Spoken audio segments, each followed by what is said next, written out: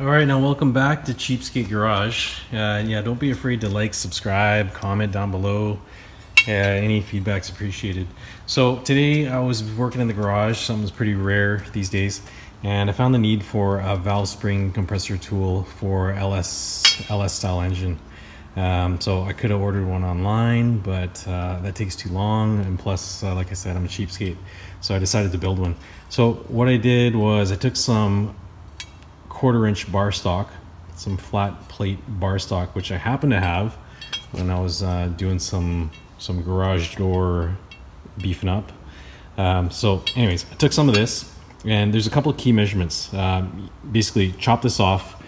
You're gonna want to drill it about 2¼ inches wide at least, to cover the distance from one end to the other.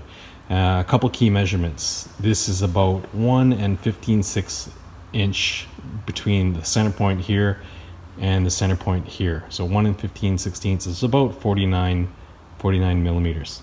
So you're going to want to drill it with a 9/16 inch drill bit, your flat bar stock. Now mine looks a little goofy because first time doing this on this engine. If I had a video to watch, it would be a lot prettier. So basically, get your flat bar stock, cut it, and then you're going to want to weld on another piece which comes up this way. And the other key measurement here is it's approximately 14 degrees difference from here to here. 14 degrees, 13.5, 14 degrees, around there. So I cheated on this one. You can tell by looking at it, it's a nut that I welded onto the top instead of tapping it, because welding the nut was faster. And it's pretty beefy. It's really stout. It's not going to flex at all. So on LS LQ style heads, this is in line. If you're working with LS3 L92 style heads, there's an offset rocker. So that's why my little tool here has this notch taken out. I did it on the other side here by accident, but I'm here to help you out. You don't need to notch this all the way out. You could just drill the hole like I initially did. And then the other reason why this looks so goofy, this big cutout here, is not for the cathedral style head, but I'll show you what it looks like. The cathedral is very tall and skinny. So on the casting here, you don't really got to clear much. It's all flat. The pedestals sit above the head, so there's it's pretty tons of room. It doesn't have to look this goofy. It doesn't have to be an 1.5 inches wide like it is. So let's wander on over to another head here. Yeah, I guess I won't bother explaining how to use this. It's pretty self-explanatory. So this is a LS3 style head, or 6.2 head with the bigger intake port. And because it has a bigger intake port, the casting is different. These two pedestals are below the big fat casting of the intake port. So that's why I had to V that out so large. And then the other half of this tool is the part that sits on top of the valves to push it down so you get your keepers out. And the only real trick with this would be to see how it doesn't move here. See what I did? This does move. I kind of I tapered that, whatever you want to call it, tapered it out a bit, and it doesn't move. It doesn't move at all.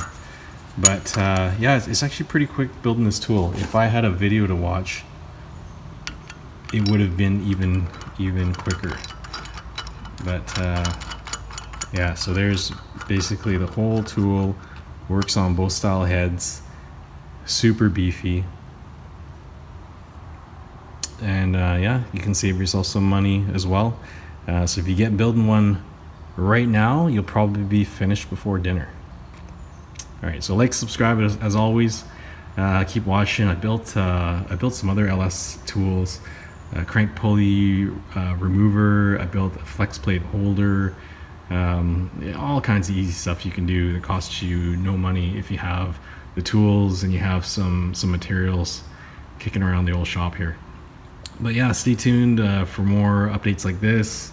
I should be getting the cars running. I gotta put the pack springs in the 6.0 and should be bolting up to the C10. We're gonna be turbo on that, and I'm looking for another G body. I don't want to bastardize my GN here, so hopefully I can get just a regular one to run an LS and a turbo in. And this one here, I'm thinking ideally I just ditch it, because if a car looks this extreme, it's got to be single digits. It has gone single digits on a nitrous small block, but I had a 582 Shafroth destined for it, but you know, I got rid of that, and then I got all these LS engines here, so everything's getting the LS, everything's getting the turbo. Yeah, this is troublemaker pack springs. That's why I needed to do that tool today. And this is basically, like everybody says, don't take it apart too much, just put it together. But I gotta do a LS2 chain on this. There's a lot of slack in here, and I can actually move this chain. So I'm gonna order up a chain and sprocket set. I think I got a new oil pump here kicking around somewhere, and then just get this all buttoned up.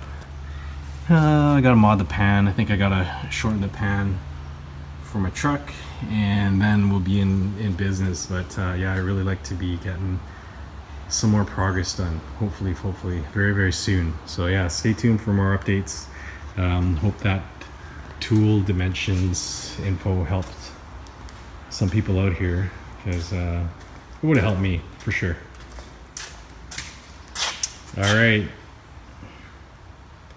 thanks for watching.